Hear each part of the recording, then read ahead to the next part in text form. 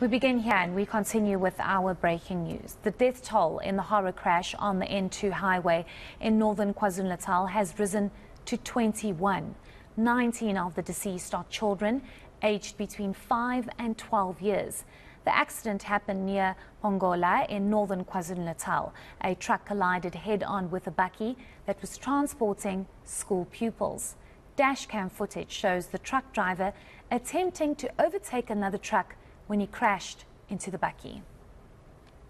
Let me start by sending a deep condolences to the affected family who have lost their loved ones, those 19 minors or children, and the 2 adults who have been lost their life through the accident that took place at Phongolo and N2, where the driver of the truck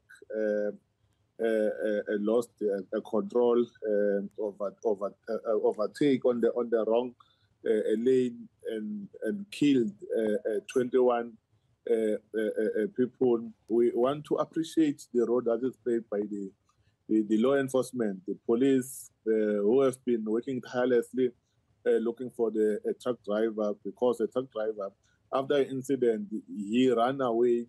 But we make sure that we appeal to everyone to say anyone who can identify this driver can inform the police, and indeed the truck driver handed over himself to the police station at Phongolo, and as we speak in the custody, and on Monday it's going to appear in Phongolo court. And as the provincial government, we are going to support all the affected families.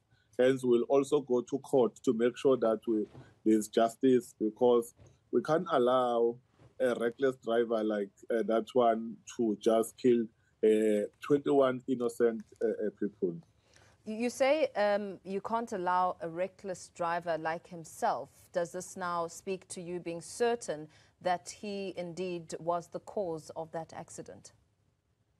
In terms of the preliminary investigation, it's confirmed that it's a truck driver who was wrong. That's why it's in terms of it's proven. The question that we must ask ourselves: why he ran away after the incident?